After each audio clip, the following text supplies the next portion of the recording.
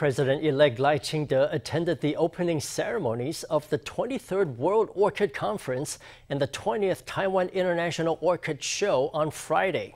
After seeing the show, Lai was full of praise for Taiwan's orchids, saying he hoped they could be sold globally in the way the Netherlands sells tulips. This would give farmers more business and boost the economy, he said. 3, 2, 1. Cutting a birthday cake with the number 20 kicks off the 20th Taiwan International Orchid Show. President-elect Lai Ching-te was in attendance, and in his opening speech he emphasised he hoped Taiwan's orchids could be just like Dutch tulips, providing income for even more people and creating an even greater economic output value.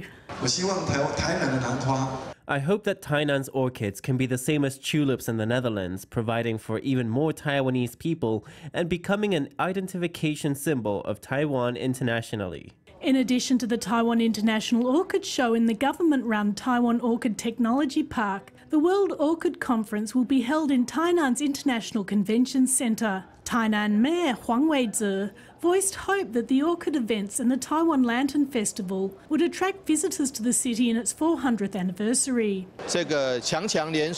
All these events happening together can make Tainan even better and more fun. Owing to the joint showing of these two major orchid events, this year visitor numbers are expected to exceed 200,000. This year, Tainan turns 400, and our orchid show during the day and Lantern Festival at night, along with the Yuejing Lantern Festival, all complement each other. So I believe it is a reasonable estimate to see upward of 200,000 people this year. The orchid show, with the theme of Orchid Together, covers Taiwanese orchids from many angles: conservation, history, culture, academic research and daily life applications. Together with the lantern shows, Tainan is a must-visit for flower lovers.